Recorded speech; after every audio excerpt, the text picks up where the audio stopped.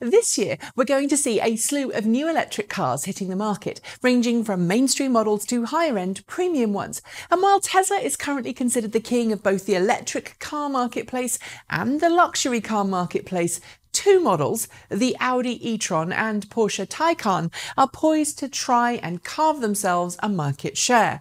I'm not going to band about the term Tesla killer because, frankly, the marketplace is more than large enough for multiple luxury plug-ins to exist together, and there are far more people right now who don't drive an electric car that could make the switch in the next few years than there are people already driving electric cars.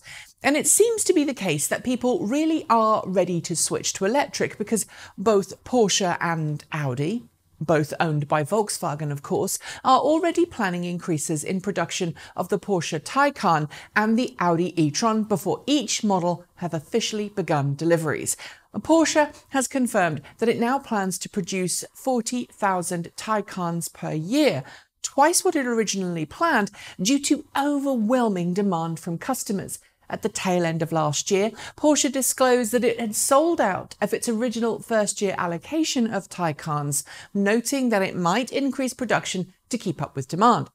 Given that every customer had been asked to put a $2,500 or equivalent deposit down when reserving their car, it means that Porsche already has about $50 million of reservations already secured. Now that Porsche has confirmed a doubling in production, and with more of those $2,500 reservations coming in, it shows that demand for a non-Tesla electric car is there. Sadly for Tesla, in Porsche's case, there is a caveat. While Porsche says that more than half of its Taycan customers are first-time Porsche owners and many are coming from rival internal combustion engine brands like Audi, BMW and Mercedes, it says Tesla customers make up the largest proportion of its new customer acquisitions for the vehicle. This doesn't have to be a bad thing for electric cars, however, since Tesla sales are continuing to rise and cars traded in for Taycan, even if they're Teslas, means more electric cars on the used car marketplace. Overall, however, given Porsche's order books also include Porsche customers and non-electric customers, the effect of that increase in production is fantastic for absolutely everyone. Audi's planned production increase for the e-tron is also great news for electric car fans, since Audi's increasing e-tron production from 70,000 examples per year at the current time to around 85,000 cars per year from next year. While that's far less than some of its more popular models in terms of production, for example, the Q5, Audi's most popular car, has historically been produced at an average rate of around 280,000 examples per annum, it would put the e-tron well above production figures for many of Audi's models, and for the first all-electric model from the automaker, does seem to suggest Audi is in it for the long run. You just have to think about Tesla's first-year production figures for the S, the X and the 3. As with the Taycan, I'm sure there will be crossover between existing Tesla owners and the e-tron, but I'm guessing the lion's share will be made up from existing Audi customers and customers trading in non-Audi, non-Tesla vehicles.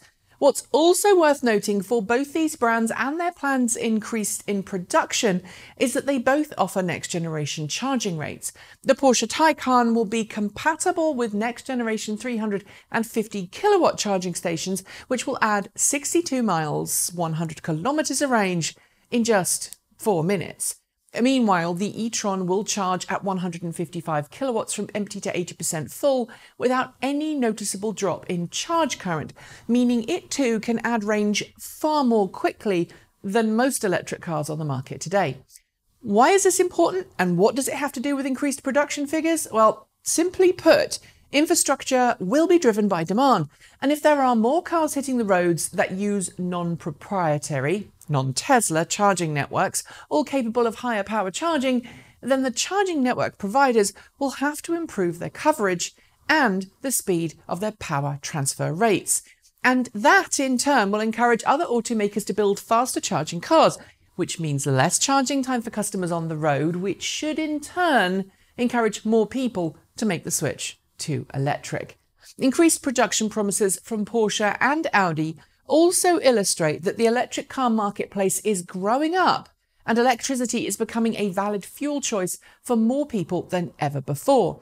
That might be bad news for those in the fossil fuel industry, but since electric cars get cleaner as they age, because the electricity grid is getting cleaner and cleaner all the time, this should be good news for everyone.